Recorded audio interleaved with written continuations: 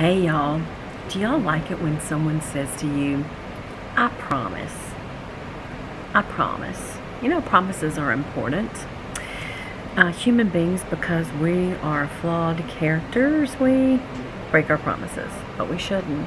God takes very serious promises, and He takes very serious promises you make to Him. So when we make a promise to God, we need to keep it. If we fail to keep it, we need to ask for His forgiveness. And that's true also for when we fail to keep a promise, or even to be dependable and blow it with a friend or family member or work or just whoever. But I want to talk to you about promises today in the Bible. Now, there's a lot of promises that are made in the Bible, and so I've got some little notes here I want to talk to you from. A promise is a promise because it means that 100% of the time you'll come through. And but sometimes what we do with the promises of God or scriptures like Proverbs and things like that is we take them to be promises when that may not be the case. So let's talk about that. One of the most common mistakes of promises is that we ignore the context that a promise is made in. Here's a great example. God makes a promise to, where's a good example? He makes a promise to Abram, and that's Genesis 12:1-3. Now you can put me on hold and get your notebook out and your pen and write these down, or you can just listen and think about it, come back to it and do that later, however you want to do it. I've got on my gold bracelet today. How noisy it is, I'm sorry. Versus my Pandora bracelets, which are mini charms, and yet they're not nearly as noisy. Okay, just try to ignore it, y'all. All right, and don't ignore context in the Bible. When God makes this promise to Abram, it was specific to Abram or Abraham. It doesn't necessarily mean that God is going to give you endless children or house, okay? But what it may be, that God is going to give you an inheritance. It just may not be kids, and that inheritance may not be money. It may be a spiritual inheritance from Christ, through Christ, which of course we do have. But that would be a real obvious one about context. Another thing that we do that can be a really big mistake is we can choose a promise based on what we want it to say. So we may be like, have y'all ever heard of cherry picking? I don't know if that's just a southern thing or what that is, but you can cherry pick scripture, and you shouldn't do that for your own good, and especially if you're providing counsel to other people, and you don't want to pick something and then it be completely wrong because you picked a piece of that out so that it sounds like it applies when it doesn't apply. So again, that context needs to be there.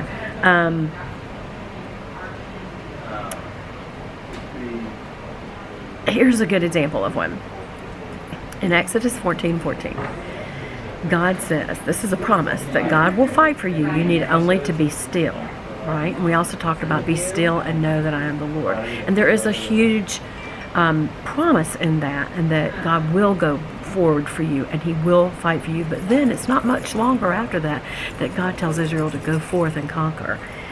He says go and fight your enemies, because He has a plan about how that was all supposed to go down. So again, you don't just pick this one and ignore that one. So that's another one. That's actually a form of manipulation, and we don't ever want to use a promise of the Bible by manipulating it to suit our needs or someone else's needs. I'm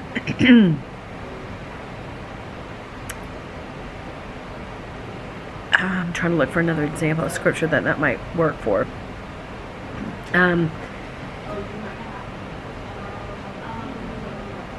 Okay, here's a great example. Do you know in Matthew, I think it's Matthew 8:20, where God says, when two or more are gathered together in my name, I'm there with them. And so we think that if we get 2 or 3 people together and we ask God for something, we're getting it. We're getting it because He said you have to. God has to. We can. And I've heard people say things like that. God has to do that because it's in His Word, and He can't go back on His Word. You don't tell God what to do whether you're using His Word or not. Remember, Satan tried that. That didn't work too good with him and Jesus out in the 40 days in the wilderness. You don't try to use scripture and twist it in any particular way so it works for you, and especially not to think you can manipulate the magnificent, the one and only God of all the universes. No, that's not what we do. That doesn't mean that there isn't value in coming together and praying together, because I do believe God honors that. But just don't try to twist it and say God will have to do what we say, especially if your motive's wrong. And that's one of the biggest things that I want to tell y'all to do, is always check your motive when you look at the promises of God and why you are calling on that promise. What's your motive?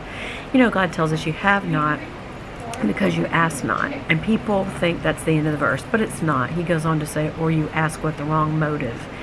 Our motive needs to not be what we want. Our motive needs to be, what does God want? What does His Word tell us that He wants? Because if we seek out His will, and we seek to do His will perfectly, not our own will, not our own way.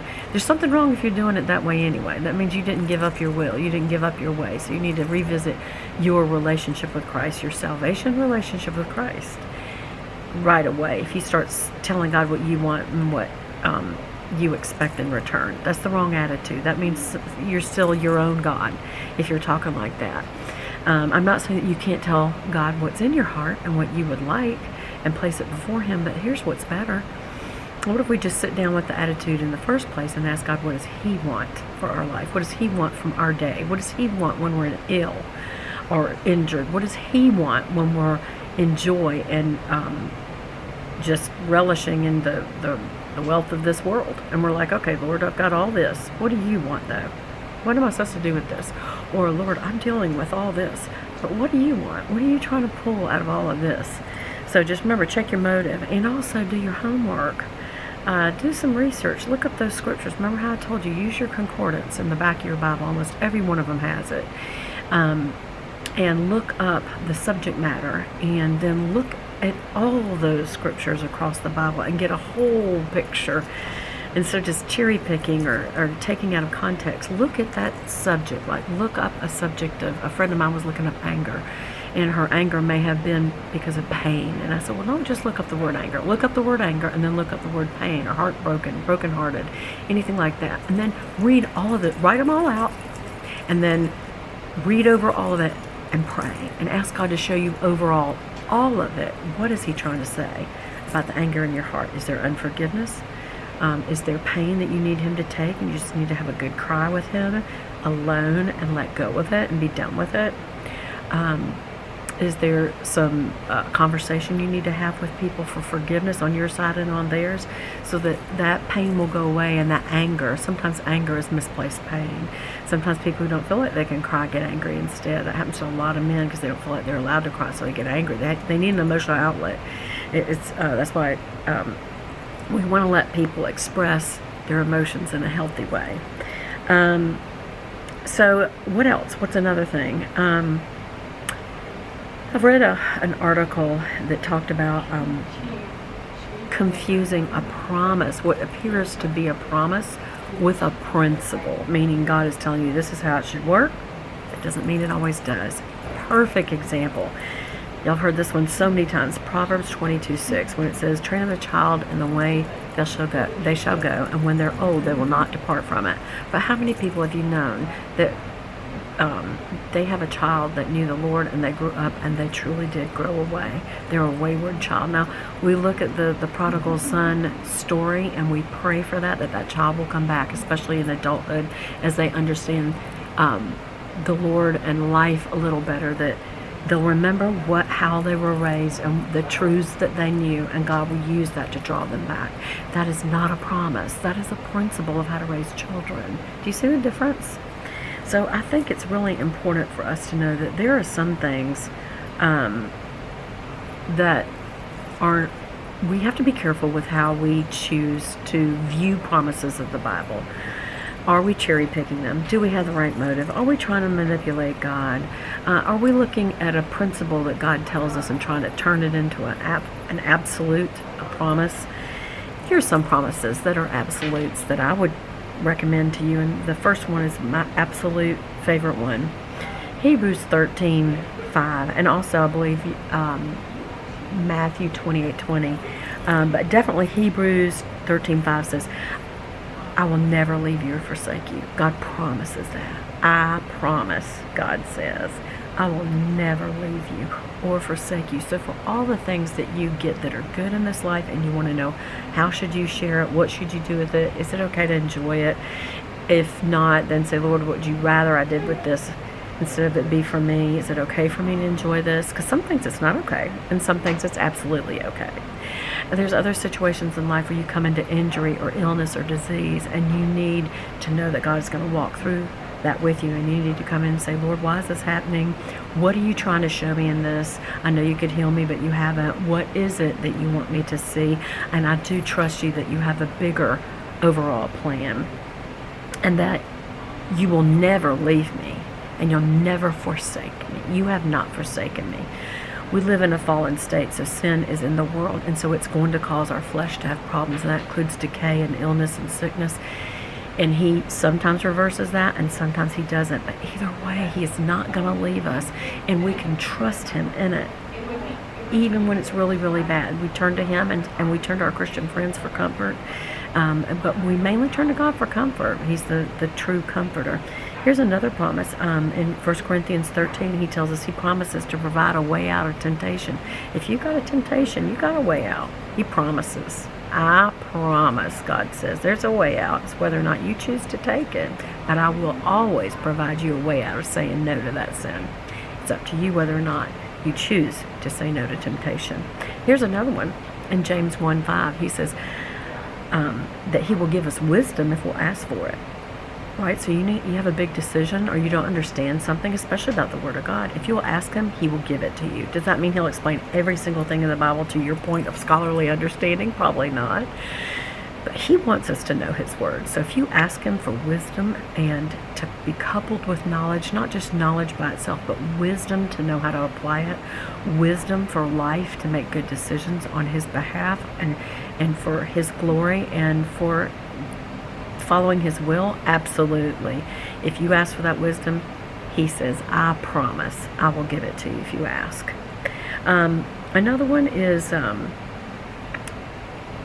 we accept him as our Lord and Savior, he begins a good work in us. You know that? And he promises he'll finish it. In other words, you won't have everything all up front. I'm pushing 60 years old, and I can look back over my 50s, my 40s, my 30s, my 20s, my teens, even into my little elementary years, and I knew God differently in all those decades, very, very differently. And he started a work in me very, very young, but it's taken my whole lifetime for him to finish it.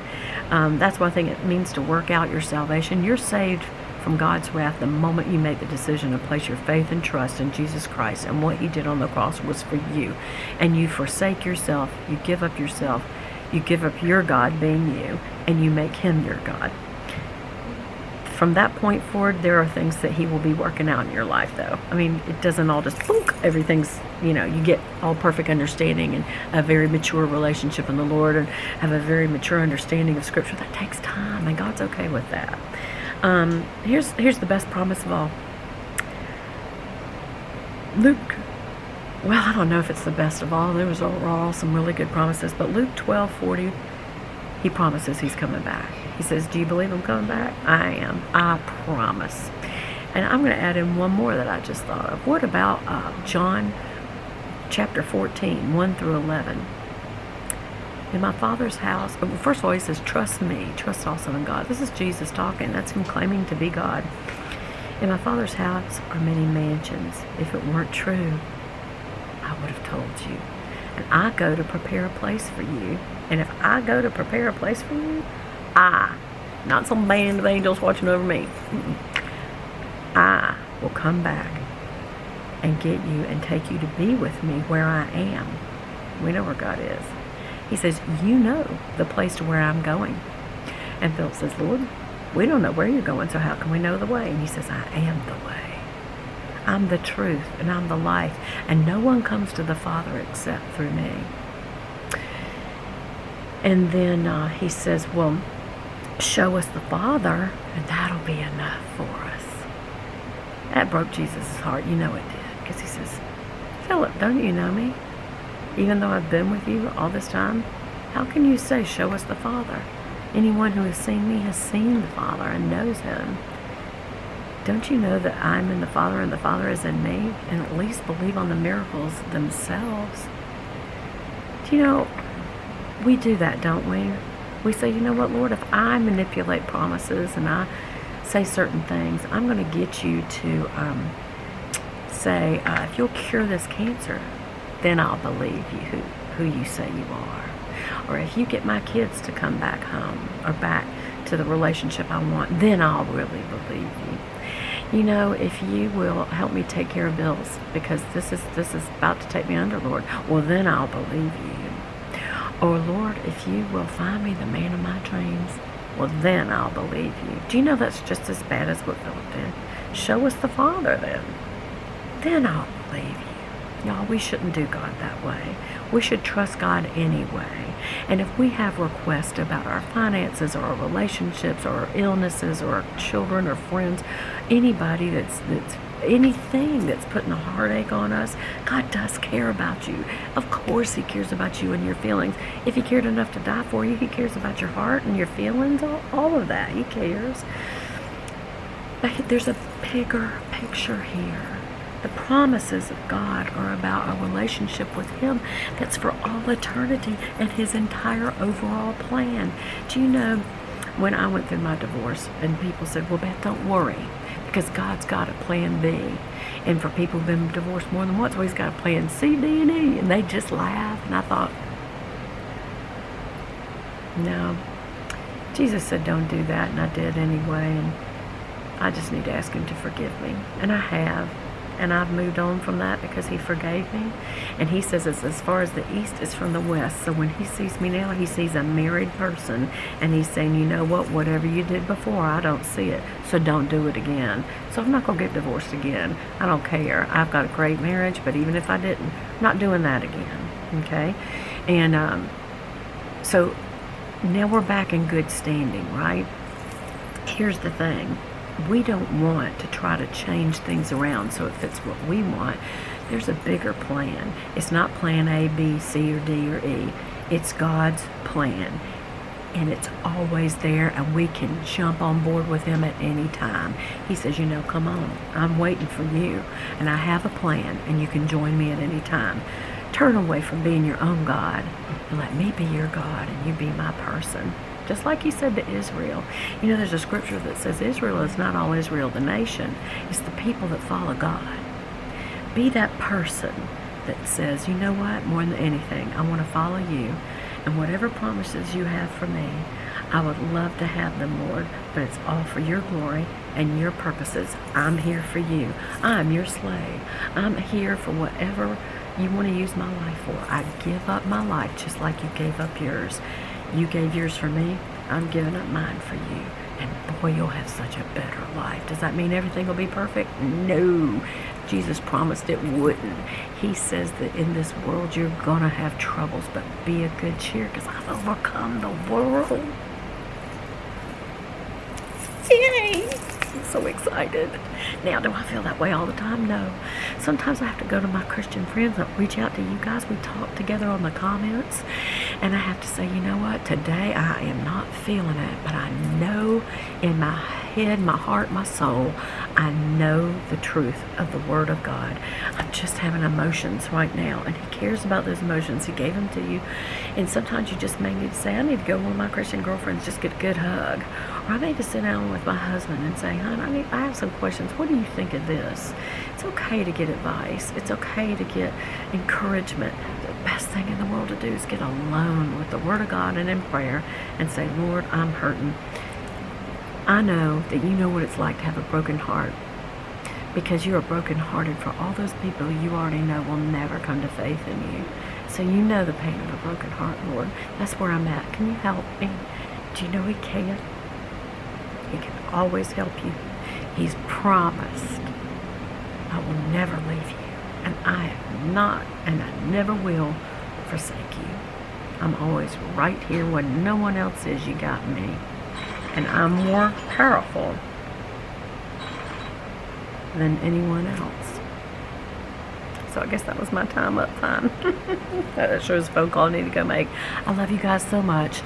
Rely on the promises of God. Let's study together what they are and what they're not. And let's just go with, Lord, I want your will. And any promises that you have made for me, I'll accept them. And for anything that it's not, then I'm okay with that, Lord. I want what you want. I want the will of God in my life, because my life is for the Lord. It's given up. It's given up for the Lord, just like he gave up his life for me. Okay, you guys, love you so much. Gotta go. It's the end of the day and I gotta go. Love y'all. Bye.